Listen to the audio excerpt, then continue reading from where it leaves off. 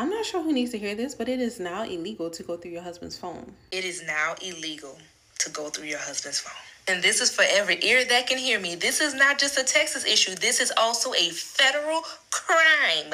The Federal Wiretap Act states it is unlawful to intercept any wire, oral, or electronic communication. It is also unlawful to disclose the contents of the wire, oral, or electronic communication. Y'all know what's considered electronic communication?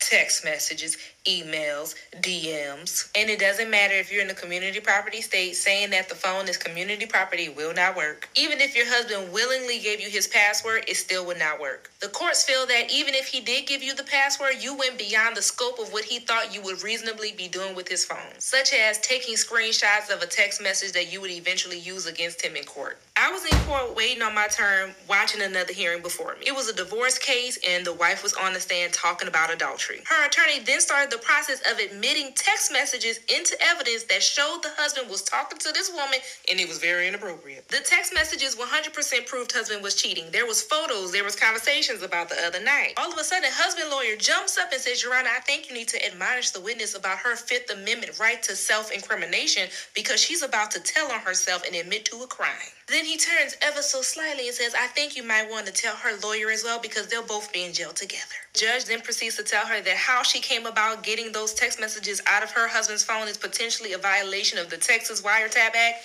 and the Federal Wiretap Act. He looks up at her lawyer and says, Counsel, the fact that you're in possession of unlawful potential wiretap material incriminates you as well. And the judge did a quick recess so everyone could go consult with criminal law attorneys.